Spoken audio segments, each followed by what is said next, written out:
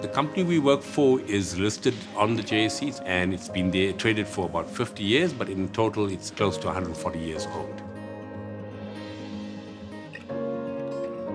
We're a full-service bank trading across South Africa, servicing probably north of 10 million clients, 600 branches, and effectively 30,000 employees. When we started this journey in 2012, we had to look at a new way of delivering desktops to the user base. The last year within the old stack, we experienced quite a few outages with massive impact to business.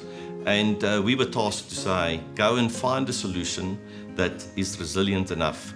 Basically, they said zero downtime. Our cloud strategy will dictate that a large amount of our real estate will go into the cloud, and we do expect that some of it will stay on-prem. And in that respect, we are partnering with Nutanix to keep us relevant and provide us with on-prem local cloud capability. When we looked at it, we said it must be hyper-converged, it must be appliance-based, so that we can bring this into our supported stack. I think Nutanix value is that we can bridge the different cloud iterations. So down the line, how do you manage across all of these different environments in a seamless and composite way to give you a full picture? And that's where I see Nutanix playing a big part. Nutanix Files was a requirement because in the old 3-tier, we had the NAS device, the compellent NAS, and we needed a replacement for that. And Nutanix helped us with providing the stability, the ease of scale.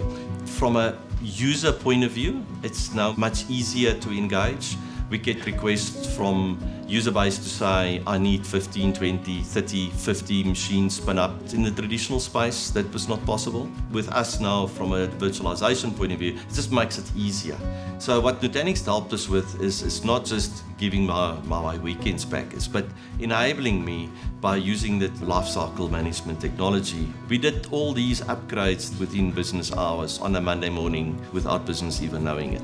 I'm completely of the opinion that Nutanix has become a partner through our journey with them, and more importantly, I see the strategy of where they want to play in terms of helping us manage multi-cloud, hybrid, on-prem cloud and public cloud environments as a key differentiator to make them a partner.